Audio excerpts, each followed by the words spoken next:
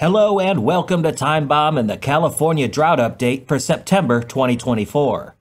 Coming up in this episode, the Department of Water Resources is updating their water monitoring capabilities. California's largest reservoirs are losing water alarmingly fast, and abnormally dry conditions spread across the state. Hey, there's a lot to discuss today, but before we begin, please hit that like button. Tell me off in the comments section. This is timeBomb. Let's get started. The atmospheric river events of the 2023 winter season, and more recently those that swept through California this past winter, delivered much-needed moisture across California, a state that has been struggling with severe drought for over 2 decades. Back in March of 2022, 100% of the state of California was in some level of drought. Fast forward to March of 2024, and none of the state is experiencing drought-like conditions. However, the summer of 2024 has been a hot one, to say the least. Record high temperatures have been set across the state. That excessive heat is putting a strain on California's largest reservoirs, with increased demand for hydropower for air conditioning and increased levels of evaporation. California's largest reservoirs are declining, and declining fast. Let's take a look. We'll start today's reservoir update at California's largest reservoir, Lake Shasta, which is located in Shasta County in Northern California. The current water elevation is 1,008 feet. That's just above 66% of its full pool capacity and 110% of its historical average. This is a chart of Lake Shasta's water level for the 2024 water year. The water level has been on the decline since the middle of May. However, since June 25th, the rate of water level decline jumped from 3.5 inches per day to over 8 inches per day. At this point, the water level is at its lowest point of the water year, and we expect the water level to continue to decline for at least the next few weeks. Now let's head 100 miles south to Butte County and California's second largest reservoir, Lake Oroville.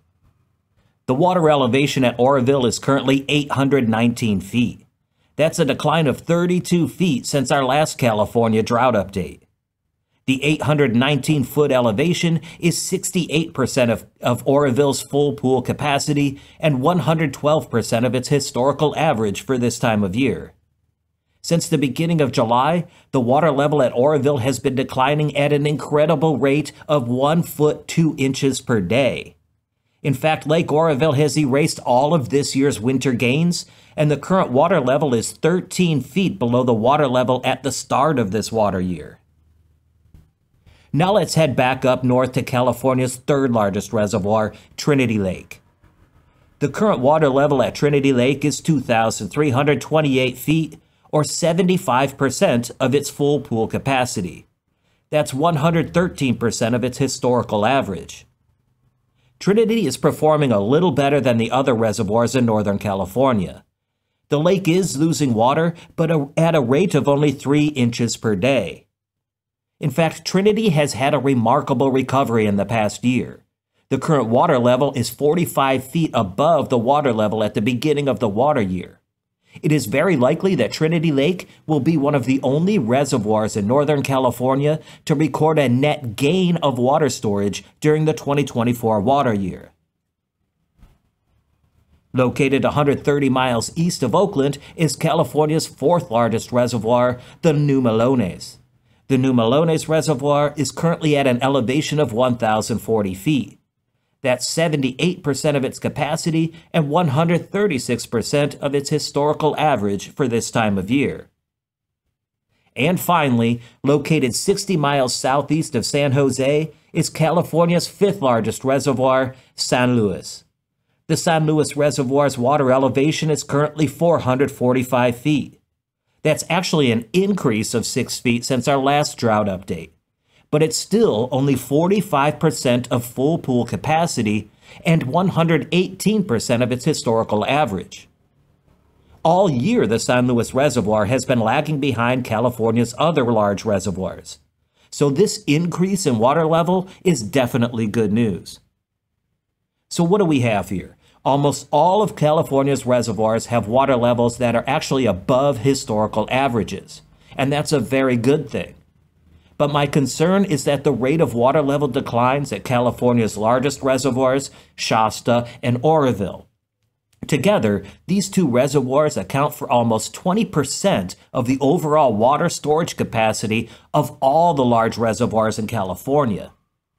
Both of these reservoirs are still losing water at an astonishing rate and have already erased all of last year's winter gains. And it looks like these water level declines will stick with us for the foreseeable future. California is in the process of upgrading its ability to monitor water flow across the state with the new California Stream Gauge Improvement Program, or CalSIP. Get it, SIP? Like sip water? Clever people at the Department of Water Resources. Anyway, currently there are over 3,500 stream gauges in use across California. These gauges provide critical data on water level, water flow rate, temperature, and even sediment load and other vital metrics. However, many of these gauges are outdated or inadequately maintained. This new program aims to add approximately 400 new gauges, bringing the total closer to 4,000 gauges across the state. With $7 million in funding, this initiative will prioritize key locations that lack sufficient data collecting capabilities. Once completed, this project will help engineers better manage water resources during increasingly extreme weather conditions. The expansion is not just about increasing the number of gauges, but also about ensuring that the data they collect is more accurate and accessible. These gauges play a vital role in flood prevention, habitat protection, and water supply forecasting. By upgrading the gauge network, California will be in a much better situation to manage its water resources. This effort is part of California's overall plan to modernize its water infrastructure, ensuring that the state can meet both current and future water management needs. The plan is to have real-time data collected from these gauges and make that data available to the public. But don't worry, you can still come here to timeBomb to get the latest on California's reservoir situation. Okay, let's check on the drought status in California. As of the current report from the U.S. Drought Monitor, 42% of California is experiencing abnormally dry conditions.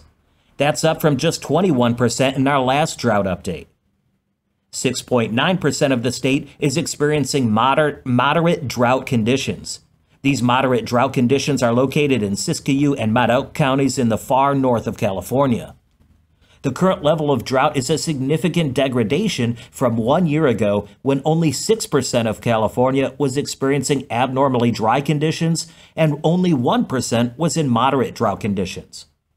Although the drought situation is still looking pretty good for this time of year, the month of July 2024 was the hottest July in California since they began tracking precipitation back in 1895. Shocking statistic. Anyway, that's all I have for this episode. I really appreciate you watching. I'll be back with another video next week, but in the meantime, please consider checking out some of my other videos and subscribe to my channel. Man, I really appreciate your support.